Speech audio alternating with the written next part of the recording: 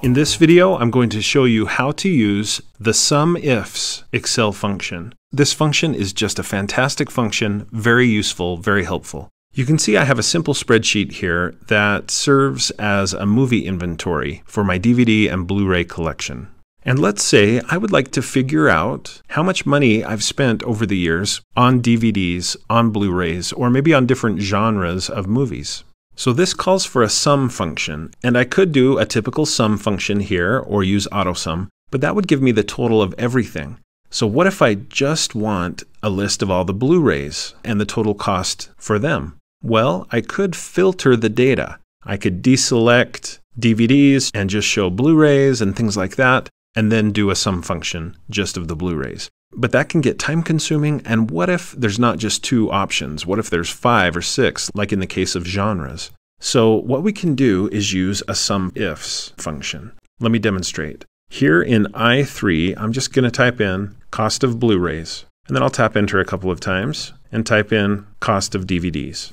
Okay, so right here, I would like the total cost of my Blu-ray collection to appear. I would start by typing equals, and then use my function, SUMIFS, left parenthesis, and Excel shows us what it's looking for. It wants the sum range. So what is it that we want it to add up? Well, we want it to add up the cost paid.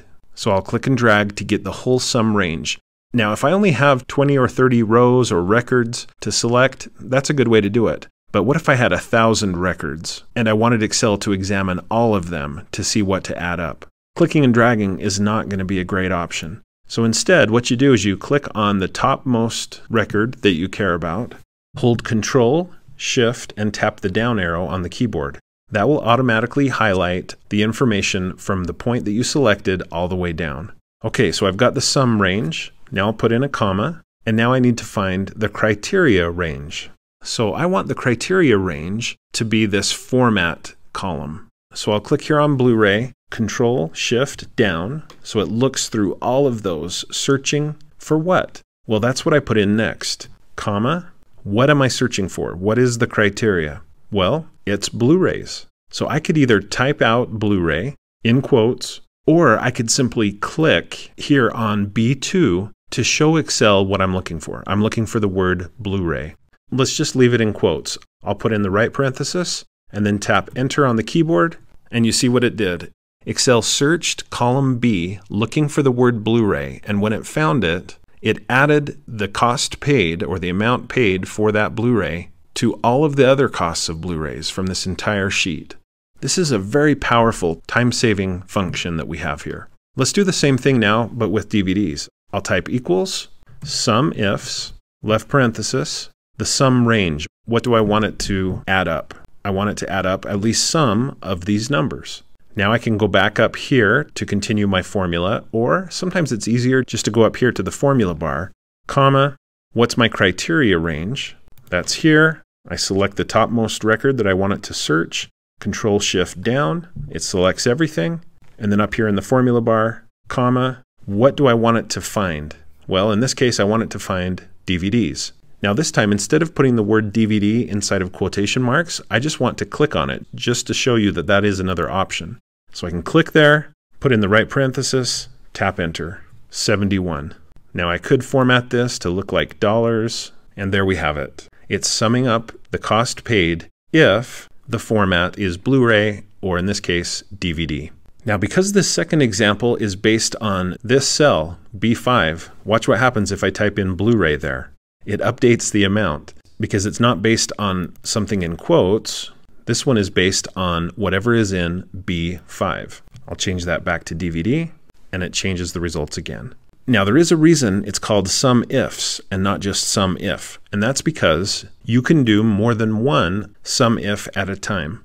So let's look at how to do that. What if I want to know the total amount spent not just on DVDs, but specifically mystery DVDs? How would I do that? Well, equals SUMIFS, left parenthesis. I want to add up the cost paid, Control Shift down. I'll go up here to the formula bar, comma, the criteria range. It's right here. I want it to search B2 all the way through the bottom, so Control Shift down, and then I put a comma in the formula bar. I'm searching for DVDs. I'll just click here on this B7 in this case, where the word DVD is. And then I put a comma in. So that's my first if. But look, because I put a comma, Excel is now expecting another criteria range. Criteria range 2. In addition to DVD, I'm looking for mysteries. So I'll go up here, click on F2 in this case, Control-Shift down to get the whole column, and then back up in the formula bar, comma, and what is the actual criteria? What is it that we're looking for? We're looking for mysteries. So as you can see, this gets fairly complicated if you have more than one criteria in your SUMIFS formula.